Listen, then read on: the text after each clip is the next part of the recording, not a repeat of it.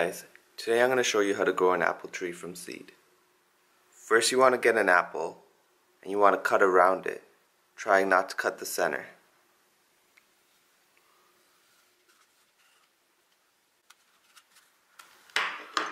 And then you want to twist it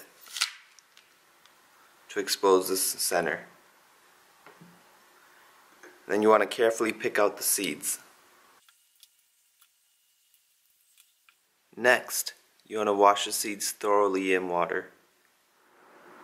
After you have washed the seeds, you want to peel a layer of the seed off. You don't have to peel the entire seed, just enough for water to enter. This will significantly reduce germination time. After you have peeled your seeds, you want to place them on a paper towel. Fold the paper towel up.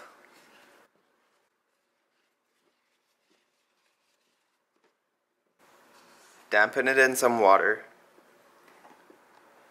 And then place it in a Ziploc bag and store it in a dark place for about 7 to 10 days.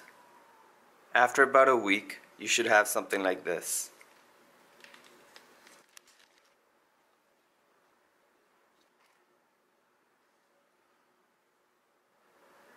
As you can see, some of the seeds have fully germinated.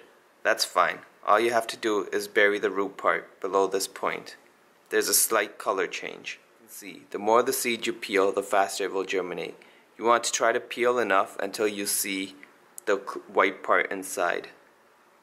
Next, get a gardening pot with plenty of drainage holes, fill it with soil, and water it so that the soil settles. Dig a small hole and place the seed with the root facing down.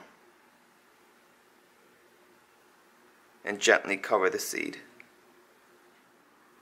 You want to plant the seed just at the surface of the soil. And then carefully re-water the container.